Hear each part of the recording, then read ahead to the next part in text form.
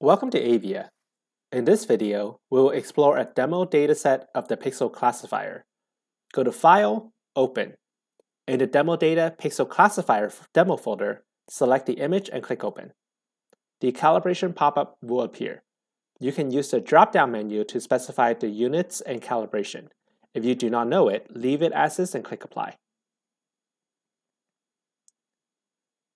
As a reminder, you can click on this icon to turn on and off the display of a specific channel. And the same goes for toggling the display of the objects.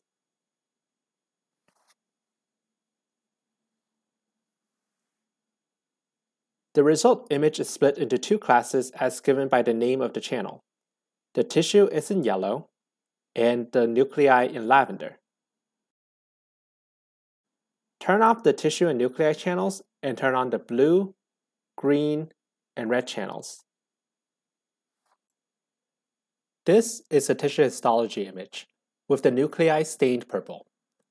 The Pixel Classifier can transform an ordinary image such as this into a new image, as well as create segmented objects like the stained nuclei. The Pixel Classifier is in the Analysis Tools section. You can create a Pixel Classifier as soon as you open the image. We will include all three original channels as our input. The drawing tools are the primary method for defining teaching regions on the image, and below the tools are the two pixel classes, want and background. Let's zoom in on the image. Use the scroll wheel to zoom in.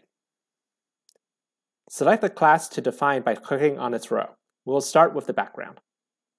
Select the region tool and drag your mouse over the white background area.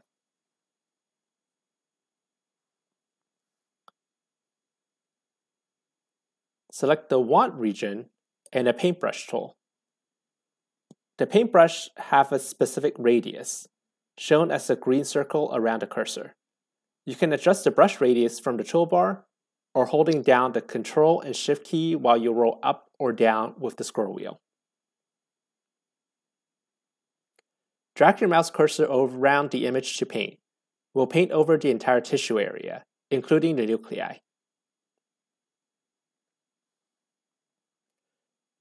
Right-click to pan across the image, and we'll repeat the painting to provide additional teaching regions. Use the magnifying glass icon to preview the Pixel Classifier results. The result is overlaid on the image as yellow. There are some missing parts to the preview, so let's paint another region. The preview updates as you paint additional regions. I can zoom out and look at the whole image by clicking on this button above the image. It looks like the yellow region covers the entire tissue area. I will turn off the preview and click Teach to train the Pixel Classifier. Before I apply, there are several options of output. Confidence output a grayscale map of how well each pixel matches with my training. The mask channel outputs the original image with the background suppressed entirely. Segmentation allows me to create objects directly from the Pixel Classifier.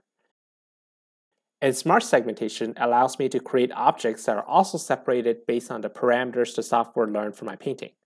We'll go with confidence for now. Click Apply.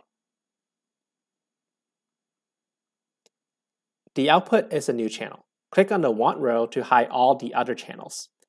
With a few strokes, I have separated the white background from the tissue area.